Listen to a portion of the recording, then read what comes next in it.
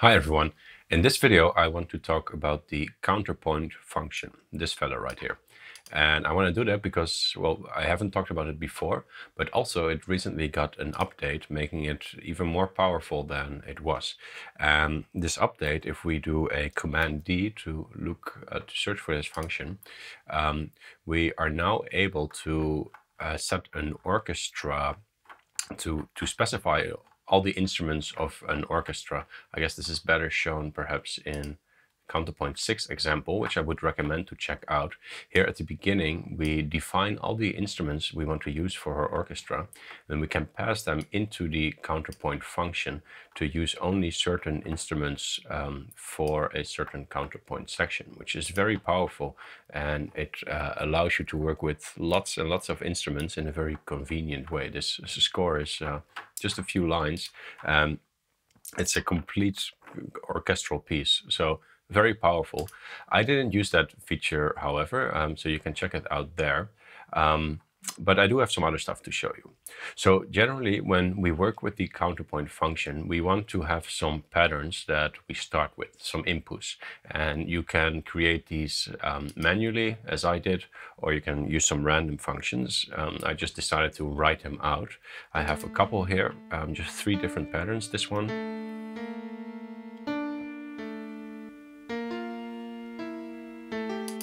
this one,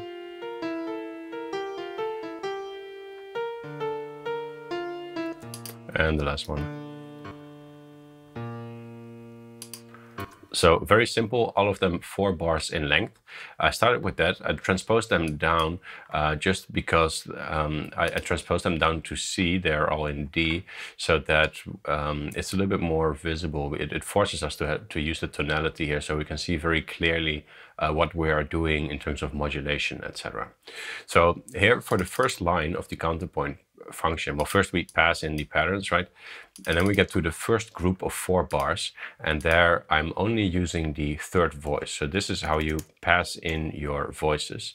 And if I go to the MIDI of this, you can see that in fact it does indeed start with only a bass line. Then for the second line here, I'm using voice 1 and 3. That's this one, adding the violas. And then we have all 3 voices right here, which would be this section. This one here is how I wrote the patterns, just 4 bars. So what to do from there, right? Well, the main power here are the methods. And with methods, we are changing our rhythmic, pitch, or velocity material. So the first method I'm using here is T12, which transposes the second voice up by an octave. Then if we go to the next 4 bars, we use more transposes for the first 2 voices, and one of the voices we transpose to the 5th, 7 semitones up. And all of this is still in natural minor with the root set to D. We map the pitches to the octave. So this is a tonality map function, and it will map your sequences to something that you specify here. And because I choose map octave, it will map them to the octave as specified in the original pattern, and map them to the closest tone, which is above the comparison. So that's our first 16 bars, I guess. And then after that, we go into a modulation. And this is very easy to do. We simply set the tonality to a new key, basically. So here I'm modulating to major and to A4. So we're modulating to the 5th of the key, and the rest basically stays the same, except that we also use this method, RA, which stands for retrograde all. Now, if you're confused where I get these methods from, we can actually go to, let's open the side panel and go to unfold. And we have an unfold set here. I think I've shown this before, where we have very handy shorthand functions for basically built-in longer functions. So for example, if we search for LD22, which I already did, we can find it very easily. We can see that this is a length divide function, and we can again do a Command D to look into that function and see what it does. So we can see, okay, this divides the number of lengths. This one is fairly self-explanatory. So this is how we find and use our methods. Of course, we can also define our own, but yeah, take a look at this file. There's many already defined that you can use in your counterpoint function, dealing with pitches, velocities, etc. So that's what we have here. Then we go further. Here we go to a new tonality. In this case, we specify a custom tonality by just providing the pitches. Then here we do some more length divides. Here we do some more length divides. Here we transpose by 5 semitones. R is just a retrograde. And we have here our length augmentation. So we can see in the very last part of the counterpoint, what we're doing is the first voices, the first voice here gets divided and retrograded. So it will be twice as fast basically. And the lower voices, they get augmented, so they will be slower. We can see that if we scroll down a little bit further, we can see here the methods being applied, transposing some stuff, transposing down again. We can see here the last section before the build-up, the top voice is much faster, and the lower voice here, actually, the lower voice gets slower, just long whole bar notes basically. So this piece, I actually haven't explained what I wanted to do here, but I wanted to show this counterpoint function, and I also wanted to show some electronic stuff, and I went with sort of a drum and bass kind of style. Now, normally I would play this piece at the beginning of the video so that you can hear what we're working with. But since it's a bit of a longer piece, I will play it at the end of the video.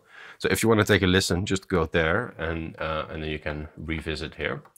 For now, we'll just be looking at it. So basically, that's our counterpoint intro. Then we get into a build-up right here with more sound design going on, a second part to the build-up, and then we get into the main section right here with some more activity in the drums and stuff like that. All right, so that's for our counterpoint. Now, this just takes quite some experimentation, I guess. I got help from this from Stefan, as known by most Opusmodus users. He's really an expert with this function. And one additional thing that I liked was that I was simply able to copy my text, send him a message and say, hey, can you look at this? And he made some changes to that, quite some changes. And this is another, it made me realize, wow, okay, normally if you have like a Logic project or something like this, or you deal with MIDI files, you have to export, make sure that someone has like the same program if you send the project file. And with Opusmodus, the shareability of your musical ideas is great. You can simply send a text message, someone can send it back, and it will work right away. You just paste it in. That was a very nice thing.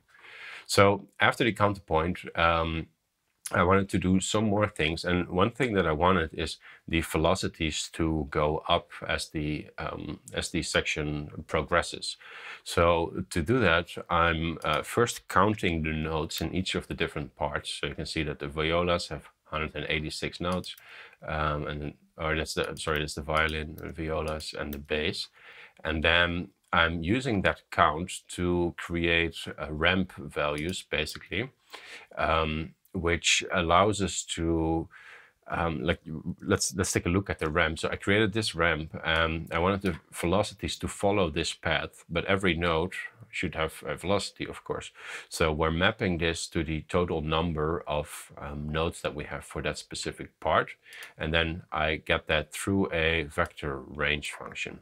So with that, if we evaluate this, this should have the 186 values, all of different velocities, starting at 0.2 and ending at 1.0.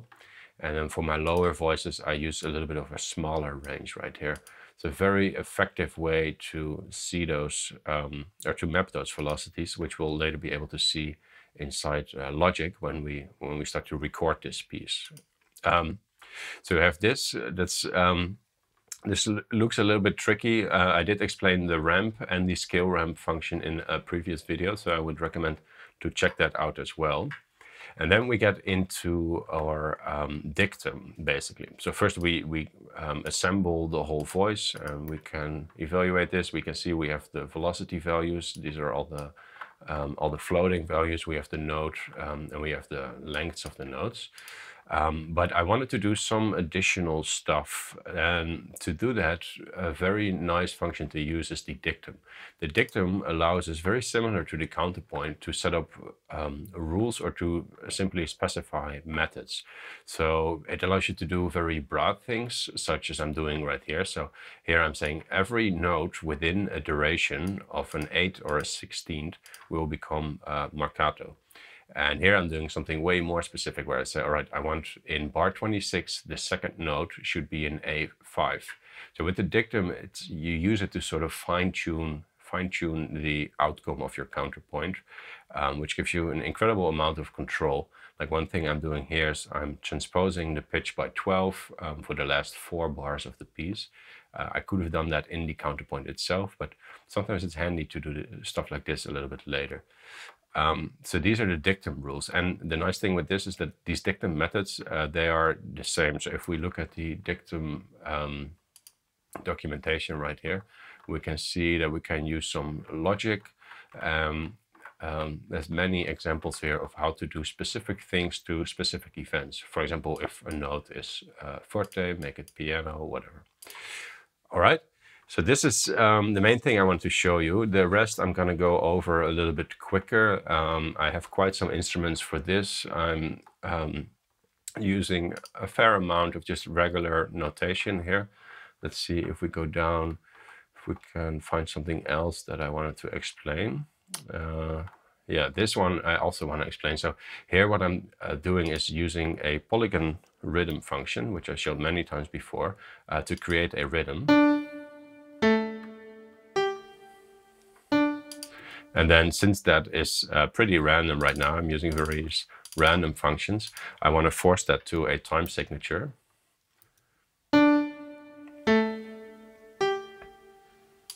So that everything becomes in a 2/4. And then I'm generating breaks or pauses for specific sections. So those sections we can find here. So you can see that every other bar, so we have 0, then we miss 1, then we have 2, 4, 6, 8, etc. So this will create pauses in those bars. So if we now evaluate this,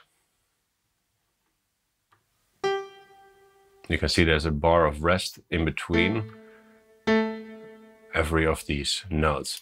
And I did that because I wanted to create sort of a call and response kind of feeling, and we'll hear that later in the drums as well. If we go down a little bit, we have here some basses, we have some synths syncopated, simply some chords that we're building up. This is also a build-up section.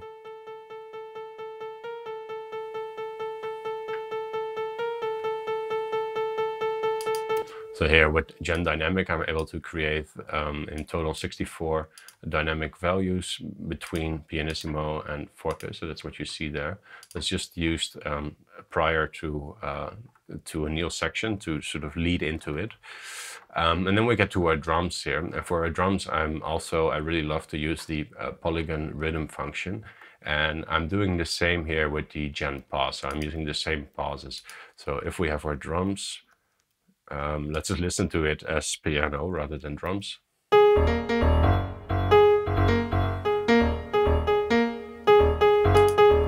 I again create a time signature out of that, and then I use my Gen pause to pause this every other bar.